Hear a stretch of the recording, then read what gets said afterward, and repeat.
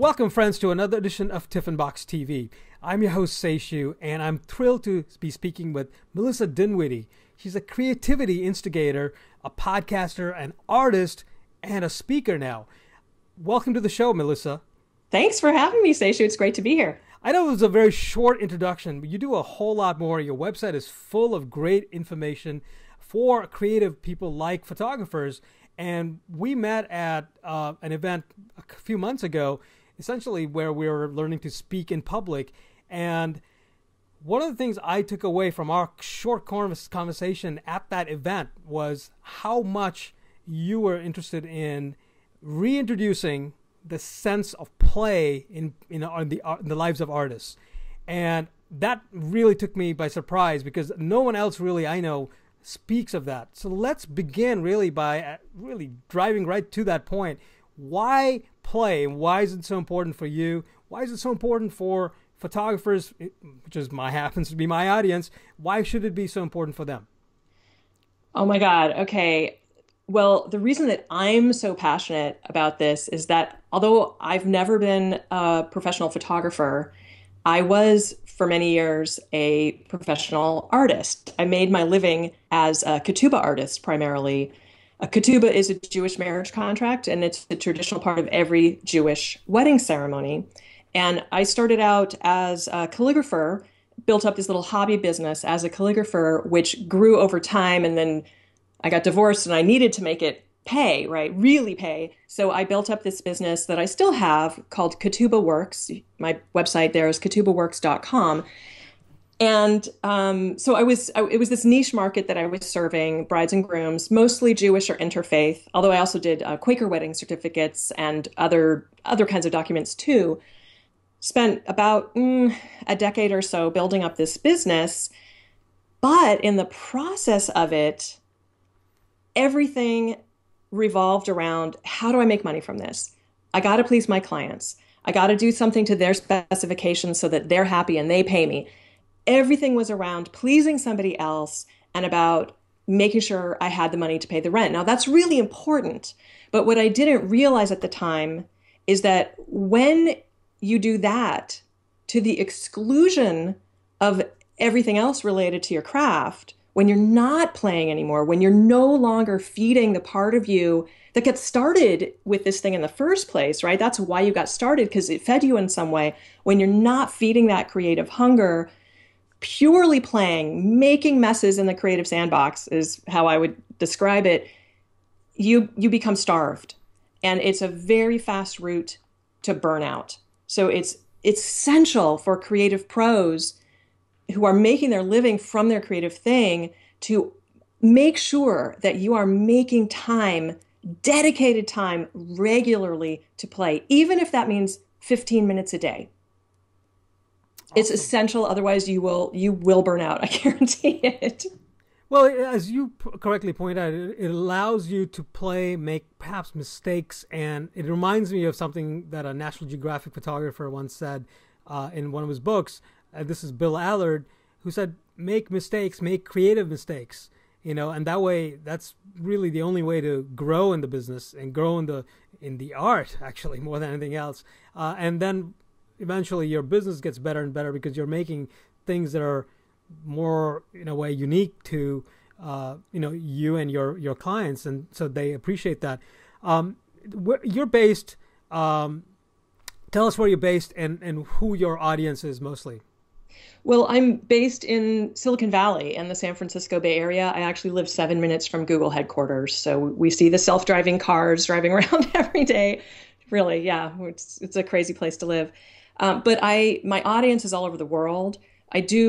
Most of my work these days is actually online, although with the speaking and I used to do a lot of teaching, in-person teaching. I traveled around the country teaching calligraphy and book arts, and I really miss the getting together with people in 3D. So I'm looking to expand that part of my business as well. But most of what I do right now is online at my website, melissadinwiddie.com. Or an easier way to find my website is to go to livingacreativelife.com because that's easier to spell and easier to remember. Perhaps, indeed.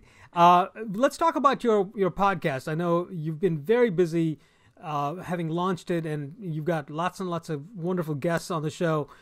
Tell us a little bit about the podcast. It's called Live Creative Now, which is, again, another rather action-oriented title for your podcast. What is it that you're trying to do with your podcast, and who is your audience there? Yeah, so the audience for the podcast is, I say at the intro of every episode, whether you think of yourself as not creative, think of yourself as, oh, I'm not artistic, I'm not an artist, I'm not creative, or you think of yourself as an artist, whatever kind of artist, or anything in between, this podcast is for you. Because the thing is that no matter how you define yourself, not creative or I'm an artist, whatever, wherever you are on the spectrum, the reality is that feeding your creative hungers makes you feel more alive. And the other thing that people don't understand, which I am on a mission to really get out into the world, is that feeding your creative hungers is also how you change the world. It is a world-changing act. When you play with your creative thing, when you play and experiment and make messes, that is actually a world-changing act. That's the subject of one of my keynotes, actually. And there are scientific reasons. It's not just fluffy reasons for why it is world-changing.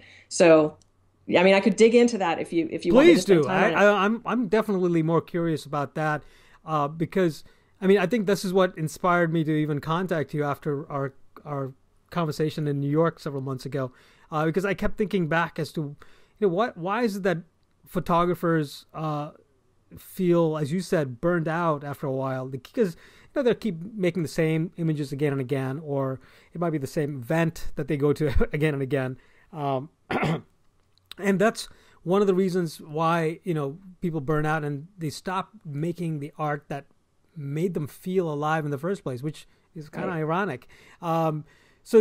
Please dig in. Yeah. So, well, the first way that it's world changing is that, think about it, when you do the thing that you love, it makes you feel more alive, right? It makes you happier. It changes your mood. It changes your state, right? So now when you go to the grocery store, when you go to the post office, when you go to, meet with your boss or whatever, you are in a better mental state. You're in a better emotional state. You are better able to deal with whatever happens, right? Something negative happens. If you were in a crappy mood, boy, that interaction at the grocery store might have turned into a hissy fit, right? Absolutely. But since you're in a good mood, that interaction at the grocery store just like washes off your back, right? So that's a world-changing thing. It doesn't feel like an enormous thing, but it ripples, right? One of the other ways that feeding your creative hungers is world-changing, I love, this is maybe my favorite one. This comes from the world of neuroscience. It turns out that willpower and self-control, which is, allowing you to focus on your work, allowing you to have patience, allowing you to be tolerant if somebody, yells at you or whatever, whenever you are restraining your behavior in some way, that's willpower, that's self-control. And that actually resides in the brain, in the prefrontal cortex of the brain. I think it's the left side of the prefrontal cortex is I will power. That's like keeps you going even though you want to go get a snack or something. And the right side of your brain, I could have these reversed. I think the right side is I won't power, which is I'm not going to eat the donut because I have a goal of being healthy and fit. And I know that all that sugar is not going to be good for me, right? So you got I will power, I won't power. And then right in the middle here is I want power. And this is where your brain is able to hold on to your long-term goals and remember your long-term goals so that you're not just acting on impulse, you're doing the thing that you want for the long term, right? Now, the reason I'm telling you all of this is because this part of your brain, whenever you use your willpower, you have to make a decision on what you're going to wear in the morning. Your wife snaps at you and you decide to, play it cool. And even though you want to snap back, right? Whatever, every time you use your willpower, you're fatiguing this. It's kind of like a muscle, a metaphorical muscle, right? So when this metaphorical muscle of your willpower gets fatigued, this part of the brain really stops working optimally. So if you don't get enough sleep, if you don't have a good diet, if you don't get exercise, this part of your brain doesn't optimally work. And so you're not able to have the same kind of self-control and willpower as you might, right? Oh, For that's fascinating. any willpower challenge. Sure. Now, the creative play fits in here is that scientists have studied how do you restore energy to your brain when it's depleted? How do you restore that willpower metaphorical muscle after it's been drained? And in one study, they divided the subjects into three different groups, and all three groups were given some kind of a challenge, a task that would use willpower for them to do, like solving a puzzle or something like that. And then there was an intermediate condition, and there were three different conditions that people had, and then they gave them another willpower task. So what they wanted to look at was which of these intermediate conditions would enable them to keep sticking with the task the longest when they got to the third state of being given another willpower draining task. And what they discovered was the thing that restored energy to the brain the most effectively was doing something that engaged people's interest. So anything that is going to really captivate you, really engage your interest, that restores energy to your brain. So it could be, it could be mountain biking, it could be rock climbing, and guess what? It could be doing your photography. It could be painting. It could be, playing your guitar and singing. Whatever it is that is going to engage your interest is going to feed your brain, restore energy to your brain so that you then have the willpower and the self-control to stick with, stay on focus, stay on task, to not lash out at your boss when he snaps at you, or whatever the various different things that willpower is required to do through the rest of your day. This is world changing because it is never self-indulgent to do something that restores your energy. And one of the things that creatives really suffer from is the belief that, oh, this thing I'm doing, it's self-indulgent. It's frivolous. It's not important, right? Wrong. When you do that self-indulgent thing, it is restoring energy to your brain, and that is absolutely not self-indulgent. It is the opposite of self-indulgent. That is world-changing. Wow, that's mind-blowing right there. Absolutely. I love it. I absolutely love that. And it's one of the reasons I chose to stick with photography as a way of playing. When I walk around with with my kids, or I go shopping, I have a camera around my neck, and I'm always looking for photographs. I mean, the hunt for a photograph is always my sense of play, and it doesn't have to be that way, though, right? It can be anything. I mean, I'm assuming photographers who are listening to this podcast, this show, can perhaps consider pottery or absolutely anything, really. I mean, I just chose pottery, but you could be a mountain biker, or you could go bowling. I know a photographer who goes bowling every week with his father, and it's one of those things that it sounds great, first of all, right? I mean, you're hanging out with your dad and go bowling, right? But it's also that I'm sure it engages him in different ways and gives him that sense of play, and it's real play as well. When it comes to boundaries, though, let's think about limits, though. I mean, because there is a certain limited amount of time per day, per week, per month. What do you suggest for photographers who are listening, who don't have or don't feel like they have a whole lot of time to play? What do you suggest to them? This is such an important question. And, this is something that speaks to me personally, because the decade where I was not producing any art for me, except once a year, I would go to a retreat with my calligraphy guild for 5 days. So 5 days during the year, I would play. And the rest of the year, no, not at all. And part of what prevented me was this belief that I needed great big chunks of time, that if I didn't have great big chunks of time, it was not worth it, right? It was pointless. So I would think, oh, I'm going to set aside an entire afternoon on Friday. That never happened. I mean, come on, you're self-employed. That's not going to happen. It certainly didn't for me. It probably does for some people. What really changed for me was on February 1st, 2011, I interviewed an artist named Michelle Theberge, who works with, she's a professional artist and she works with artists who want to have professional gallery exhibiting fine art careers. And you would think that these people have no problem getting to their art studios. No, they have just as much resistance as anybody else. And what Michelle would say to her mentees is, if you can't put 15 minutes a day into your art, you're making an excuse. And when she said that, while I was interviewing her, it was like an arrow, just like straight in my heart, because I knew, oh my God, that's me. That is me. And I decided by the end of that 45-minute interview, I was going to commit every day. That month was a short month. It was February, only 28 days that year. I was going to commit to at least 15 minutes a day making art.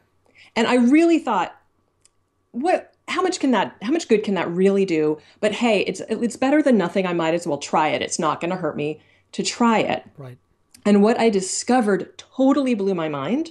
First of all, I discovered that you can actually get into a state of flow in 15 minutes, like much sooner than I thought. So you can get into that delicious place, where you lost track of time, you lost track of your ego, and you're just doing the thing. Right. It doesn't take very long to get there. And the other thing that really blew my mind is that when I was putting in, even if it really was only 15 minutes, for say the whole week long, it was only 15 minutes every day, set a timer, and I had to stop at the end of that time. It was amazing how much it kept my toe in the creative stream. Way better than if I had taken all day Saturday. Because all week long, I'm in touch with my art. I'm thinking about it. I'm immersed in it, even though it's just a tiny little bit every day. Do I want more? Of course I do. Of course I do. I want to be able to make art all day long, but that's not reality for most days in my life, right? So I make do with what I can, and I put the art making into, I call it the nooks and crannies of my life, with the caveat that the thing you do first is the thing that gets done. So if you want to make sure that you get create time, I would call it creative sandbox time, into your day, do it first thing. Because if you wait and try to fit it in when you can find the time, it's not going to happen. So that is my suggestion. If you really can't take 15 minutes a day, you're making an excuse. And if you still really can't fit in 15 minutes, make it 10 minutes, make it 5 minutes, make it something teeny tiny, because really the biggest problem is starting. There's so much starting friction. Yes, that there is, isn't there? It's crazy. So if you can eliminate the starting friction and make it ridiculously achievable, stupidly small, just to get yourself to start, game over. That's all you need. I'm sort of looking away for a quick second because I just downloaded an app. I don't know if that makes a big difference at all, but it's an app that was suggested by a guy named Michael Hyatt, and I'll link to it. I just downloaded it and I can't find it right now, but it is one that allows people to keep track of things that they are supposed to do every day or not supposed to do every day. I have one of those. Do you have one of those apps? Yeah, there's so many of them out there, and I use. I can tell you which one it is that I use. I think one is called Streak, right? The one that I have on my phone is Habit Master. I think it's free, and I have a number of things that I check off every night that I aim to do every day, and then I actually keep track. Right. So that might be an option as well for those of us who are, comfortable with technology and want to stay away from simple pencil and paper. It's been a real pleasure talking to you, Melissa, because I think this is the kind of conversation that I hope we can have on Tiffin Box with other creatives like yourselves, because everyone has their own approach to making art, making a living as an artist as well. And I feel photographers are artists. I mean, they may not be photographers who show their work in a museum or have gallery openings or whatever, but whatever they do at home for their own clients locally is art. And one of the things that I struggle with my own art is making the time, and you've given us great ideas on how to structure our day, how to start off our day, by just saying, hey, 15 minutes or 10 minutes or 5 minutes even of just, essentially it's me time, but me and my art time, and we go at it and create something on a regular basis, so it becomes a habit, right? You want it to become a habit. Exactly. And that way you're not feeling burnt out, you're not feeling stressed out about all the other things that need to be done as well. There's a part of you that feels energized and alive every single day, and what better way to serve humanity than being in the humanity, right? Being part of Absolutely. humanity. So, and remember, it's brain feeding time. brain feeding time. I love that. That might be the title of the post: how to feed your brain every day, Yeah, absolutely. Well, thank you again for joining me today, Melissa. I'm so glad we've connected, and I will be watching for everything that you're doing, and will also link to your podcast. I want people to go listen to more of you for sure, because I think this is great stuff. So Cool. Thank you so much for your time. Thank you so much for having me. Take care. Bye. Bye.